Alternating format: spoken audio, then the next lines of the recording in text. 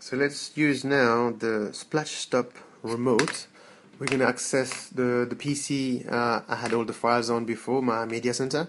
So it's pretty easy, as long as you've got the software installed on the PC or the laptop or whichever machine you want to access.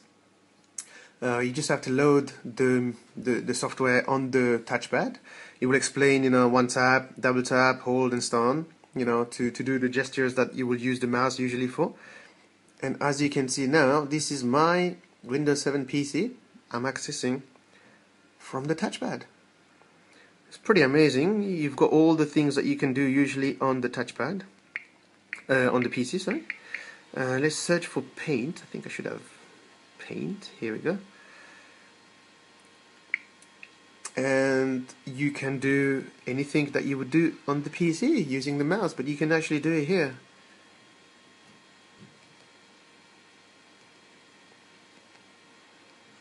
Pretty amazing. And I'm writing no for some reason, but here we go. So that's actually accessing the PC as you would have it on the touchpad, which I find really amazing. And you can do the right click. You can have another background desktop loading if I click it correctly on the link.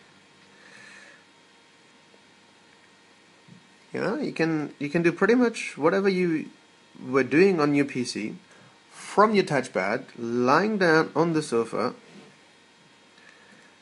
You could be in your bed and you could watch a movie. Let's take a look and maybe try to load a movie. Yes, let's go to Nemo and let's load a movie.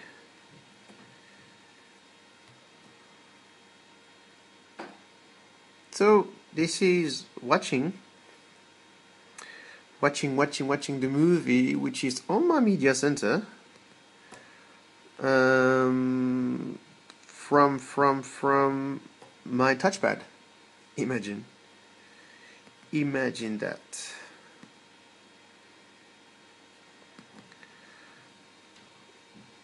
Do I have the sound on mute? I should have.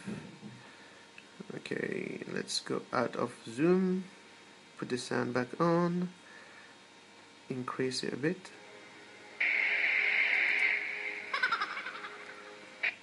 And let's go to Zoom, full screen.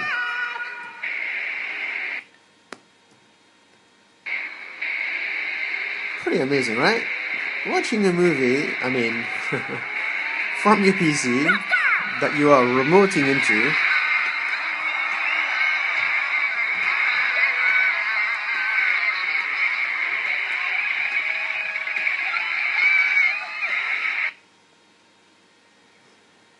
Brilliant.